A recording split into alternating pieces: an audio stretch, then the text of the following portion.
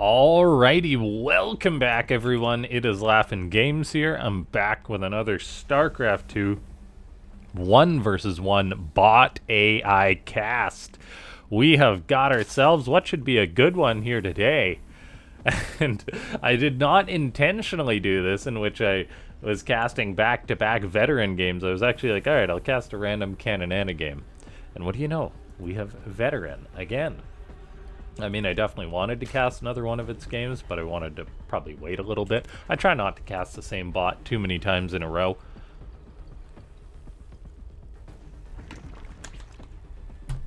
It's a big reason why I appreciate Merc more submitting his replays of his bot, Ender, into the Discord channel all the time, but then it's like, I don't want to cast the same bot all the time. So anyway, we have got ourselves a TVZ, but more importantly, a bot versus bot. Ladies and gentlemen, if you enjoy these AI casts, go ahead, slap that like button like it owes you money, and leave a comment down below saying more bots, more bagels, more boats, whatever it may be, to feed the beast that is the YouTube algorithm. Then consider becoming a YouTube member. If you want to support the channel, that's the best way to go about doing that. There's various perks and whatnot. Now, we have got Command Center first for VeTerran, and I believe I've seen this matchup between these two before, or I've at least seen Caninana go up against a CC first. And so, just a normal TVZ opening between these two. Well, I say that as a second Rax is on the way for VeTerran, but as far as a Command Center first goes, 2 Rax opening is normal. I wonder if we'll see VeTerran go for its Reapers that we saw in the previous game against Benbot. I'd really like to see that, actually. For now, though, Caninana, it goes for the early pool, but it doesn't get aggressive with it ever. It just sends those lings all over the map, scouting whatnot. Really speaks to the work the bot authors put into to try and get that information. It's probably going to give us a natural base tag soon, if I'm not mistaken. Let's see. Does it say natural? It says Marines. There we go, Expo.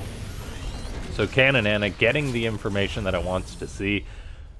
Double orbitals on the way for VeTerran. That's the beautiful feeling. If you're a Terran that goes CC first, you get to go, yes, let me drop 2 mules 2 minutes into the game. It's really awesome.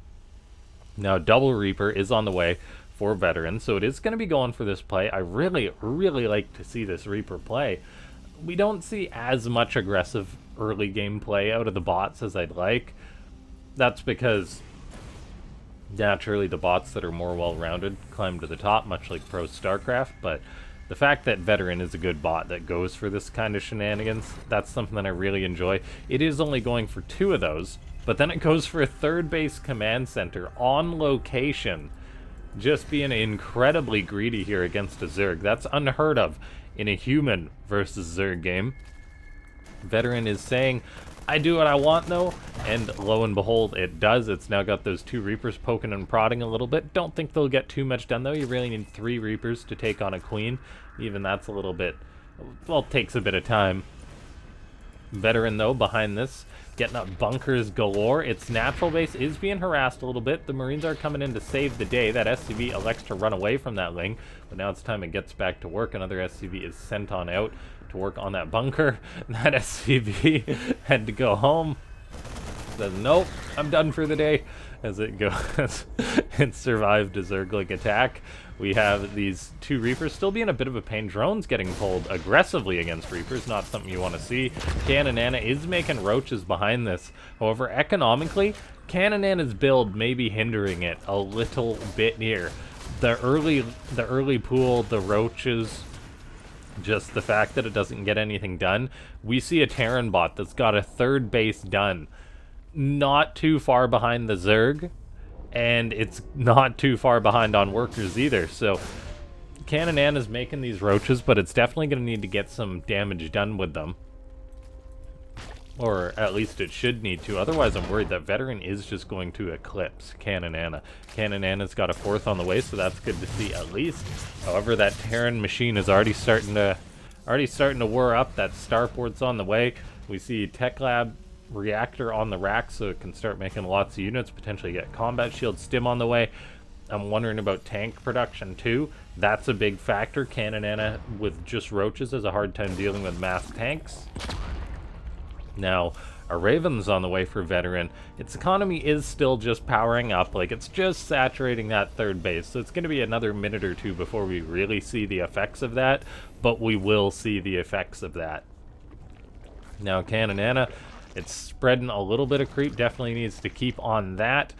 Widowmine burrowed tag being put in chat. Love it when bot authors do that. We also see the Lings burrowed all over the map for Caninana. Beautiful play by the Zerg. Well, beautiful programming by the programmer to really hinder bots that want to try and expand, and it does a great job with that. Now we see roaches engaging these non-upgraded marines. Should go pretty well for the roaches.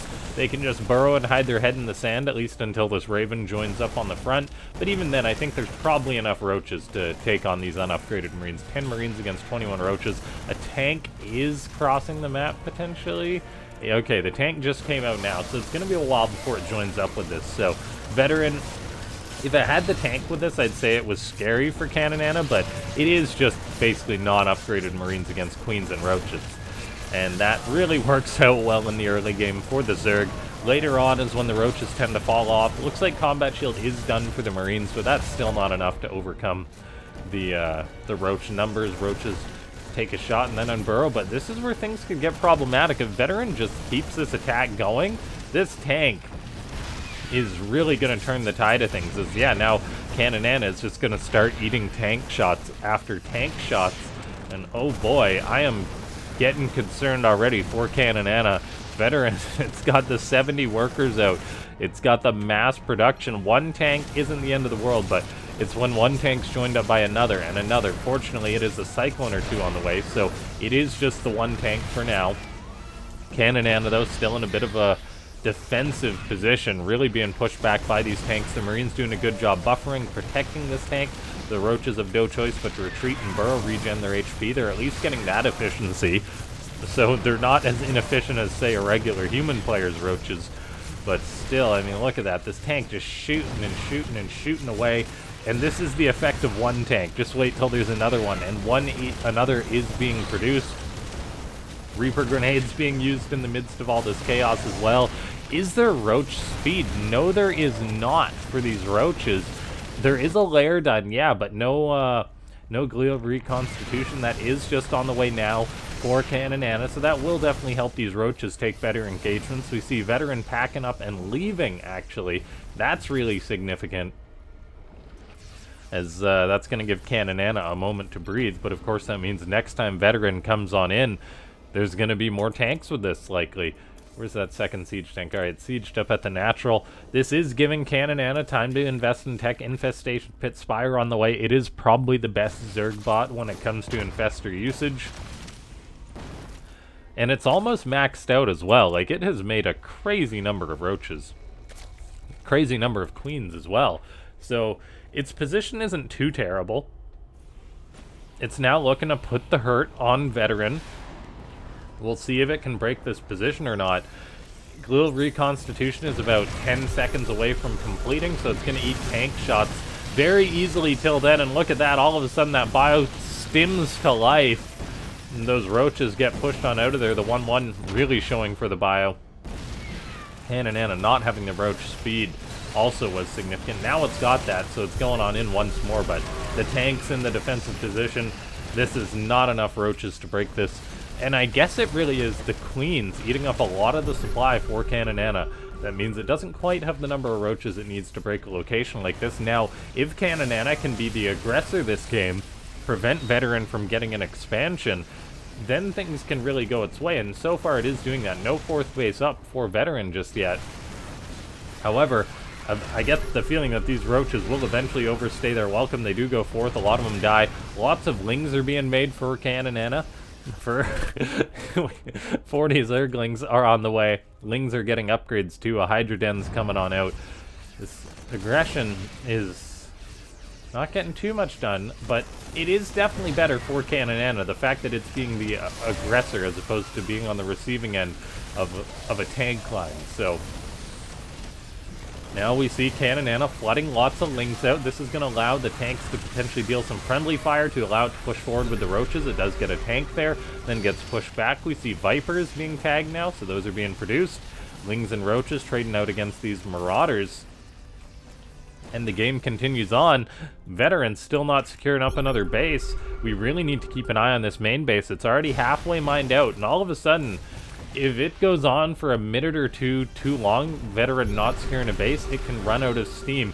Now, Caninana definitely did overstay its welcome as the tides are turning, as the VeTerran is now pushing across the map. It's got 4 siege tanks with this army. It's actually got a battle cruiser as well. There is a plethora of queens to deal with this BC, however, so they should do well. Transfuses are a factor too. In goes Lings. Roach is going to try and break this location. The Lings are really in the face of that bio there. The tank's not getting too many big shots off just yet. Queen's stepping forward. The bio really is quite stim. The medivacs are over-drained at this point, although I don't know if there's enough Queens to break this. There's no Roaches to support them, and they do elect to retreat. That's because Caninana is trying to defend against 3 tanks here. Vipers are moving forward, getting zoned out by the Vikings. It looks like, can they break this location? I mean, a blinding cloud, all those tanks would be dead. We do see Caninana lose a base towards the north, though, while it's having a hard time engaging us. There we go. The blinding cloud usage from a bot. It's incredible to see for Caninana. Allows it to break that tank line. The programming that must have gone in there is incredible. That being said, Caninana is still in a very rough position as it's now defending against the BCs. Killing off those tanks was a big victory for it. Another BC flies forward. Is it going to turn around? It does just barely get away. That's gotta hurt for the Zerg. If Caninana had feelings, they would be feelings of rage at that point. Now we have got Caninana making Corruptors, still getting lots of upgrades. It's got 5 bases to its name. VeTerran's still locked on 3 bases, not able to secure up a 4th base just yet. Cyclone locking onto some of these units as the trades continue on. Caninana gonna try and resecure up a base. We'll see if it pushes its creep out any further. A Hydra eats a grenade as that Reaper is still alive. Up to 6 kills. Well done, Mr. Reaper.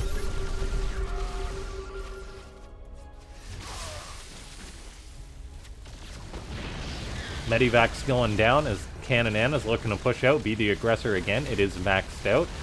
And we are seeing VeTerran run out of literal gas here, and I guess the metaphorical gas too, as its supply is down 50 to the Zerg. Caninana still producing lots of stuff. Corruptors able to help work on those battle cruisers. The BCs do have okay upgrades, so they're fairly tanky, but we saw those tanks go down earlier on, and the tanks really are the thing that Caninana struggles to deal with. VeTerran's making another tank here. It's got out 3, but yeah, it really needs a lot of tanks to make a defense happen, and the fact that it never secured up another base just goes to show how strong Caninana's strategy is of burrowing those Zerglings. I don't know if it was actually trying to take another base. It definitely should have anyway. We see tanks sieging up once more, but VeTerran's really running out of supply here. Hydra stepping forward, getting onto that tank. Auto turrets helping on out. Missile turrets shooting away at Corruptors. That's an uncomfortable feeling, and that really is the main last mining base for VeTerran. And if it didn't secure a base in the past 10 minutes, I get the feeling it's not going to secure it now. And so, I won't lie, it's good to see Caninana be able to overcome the Terran tank problem with a great blinding cloud like that, with a somewhat swift engagement. Corruptors are flying all over the place, trying to get whatever pickoffs they can. At this point, any trades for the Zerg bot are good, as just it's got the resources, whereas VeTerran doesn't. Caninana also hasn't been trading too inefficiently this game, so that's really cool to see. 5 infestors are now on the way. In come those Hydras, trading out against the bio once more, and yeah, the tanks really are the make or break for the Terran, and there just wasn't enough of them for VeTerran. I mean, I'm sure this game would have continued on if it was able to secure up another base. Of course it didn't, though. And I do wonder if that was because of the burrowed Zergling, or just whether the bot author said, nope, 3 base it for the victory. But previously we saw VeTerran take a lot of expansions, so I imagine it is part of those birdlings. We see more great blinding clouds going down as Caninana surges forward. Beautifully done by the author, able to make the call to say, alright, Viper, identify those tanks, go in. Probably some sort of preemptive check to make sure that it actually has units nearby that can engage. And then probably like a check to be like, okay, those units are blinding clouded, attack now with whatever it has. So, beautiful play there.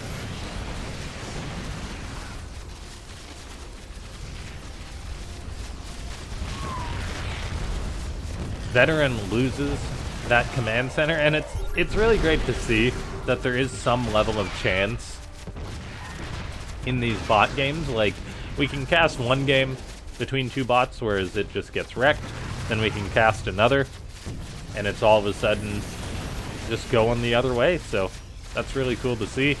VeTerran, yeah, out of money, out of time, as those Hydras with their +3 missile attack shred through everything. Those poor SCVs will all die. Ladies and gentlemen, hit that like button if you haven't already. Join the Discord. Consider becoming a YouTube member.